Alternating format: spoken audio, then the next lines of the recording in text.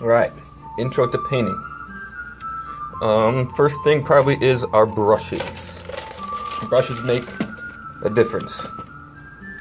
We keep the bristles up. We never put the bristles down because that kind of bends them and ruins them.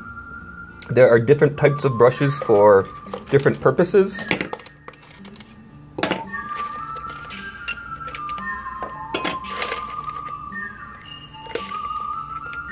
Brushes of this nature kind of hold and make kind of straight lines, and I'll show you, probably use this brush in a minute. Brushes of this nature are used more to kind of like write things like names or do things similar to making longer lines as opposed to filling in shades of color, which we're going to work on today. I'm just looking for the best brush, and I'll stay with that one. A lot of times I use 2 things of water depending on what I'm working on. This I really don't need it, but I just wanted to demonstrate it. One is like a really clean water, and one is like a first wash. So like I kind of clean it here, but it's still dirty, and then I clean it here and it's really clean. It's key to have tissue paper or something to control the amount of water on your brush when you're using watercolor paints.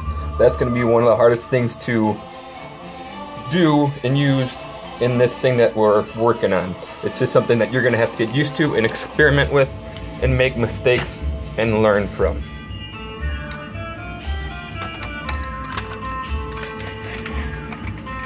Okay, we have our watercolor paints,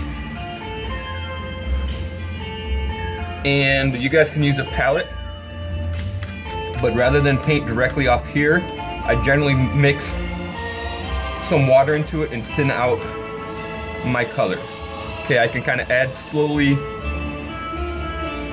other colors if I want to kind of change the color, and sometimes I keep them like separate like this, so I have like a transition from yellow to orange. I don't know how well you can see that, but hopefully you get the idea.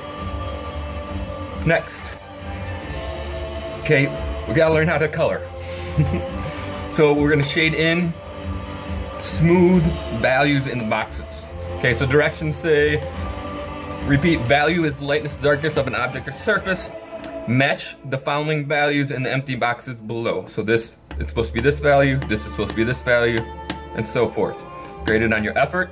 Smooth and consistent painting, staying within the lines and shading the entire area. So a lot of people, when they start to paint, they kind of just, I don't know if I can see all this. Grab paint right off here, and they come in and they paint, and they just kind of go like that. And that's not actually a horrible job. See me drying off my brush after I clean it.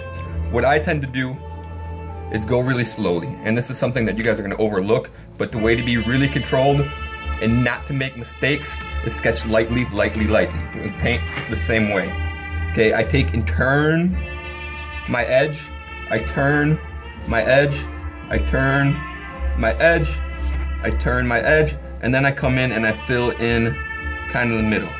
And I don't know if you can see, but I had a little too much water on my brush, because right here it's kind of puddling. It's a little darker right here. If I can see it's a little darker right here, I can go in and smooth it out so I get rid of that. Okay, as that dries, I can go back in, and again I dipping in water and noticing the consistency of the amount of water on my brush, go back in and do the same thing. Okay, and if you really want to be awesome, you can do this a billion times over till you get exactly what you want. Okay, I added like just nothing there, just to make a point to you guys. I'm now gonna go ahead and take more paint. Control that amount of water on my brush. I probably should get more paint. Go ahead and add another layer. And my music is skipping. I'm gonna go ahead and let that one dry a little bit so I don't start to ruin the paper. This paper is really thin. When we do our actual paintings, we're gonna do them on a thicker paper that's made a little better. I'm gonna do one kind of really quick. I'm gonna grab a dark color. For when you're doing these things, you have your own palettes, you have your own set of watercolors. Use ugly colors. Use colors you don't anticipate using for your final landscape. Use colors that you don't expect will be used. That way you save your pretty colors for your pretty paintings and not just your practice drawings. Okay, I have a lot of water on my brush. See how it's all puddling up? So what I gotta do when I do that is get all the water off my brush, then come back in and lift it up, get that off my brush. And you gotta do this quickly before it dries, and then just attack the spaces that need the most work as quickly as you can. Okay, if you go at it and you don't have enough paint on your brush, or enough water on your brush, I might have too much water here, it's gonna be kind of splotchy, and you're not gonna be able to kind of get a smooth thing. So really that amount of water on the brush is key. I think I'm pretty good with all I need to say to you guys, but I'm gonna go ahead and maybe try to finish this up.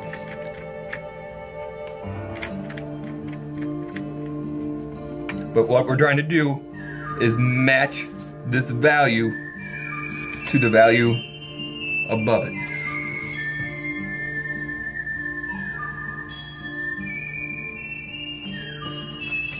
So I think I'm still a little light, but I'm not really looking at it all too good. When you clean your paintbrushes, we gotta figure out what kind of procedures we wanna do as a class.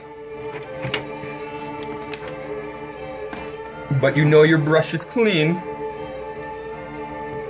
You take it you don't hold it under the water, but you run the water and you do it back and forth in the bottom. You know the brush is clean when no paint comes off it. There's a little bit of yellow on there. I don't know if you can see that. So I'm just go back in and touch that up and clean it.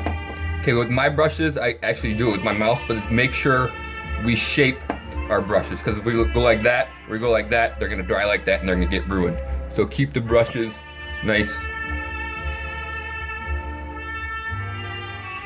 nice and straight when you're done with them. Thank you.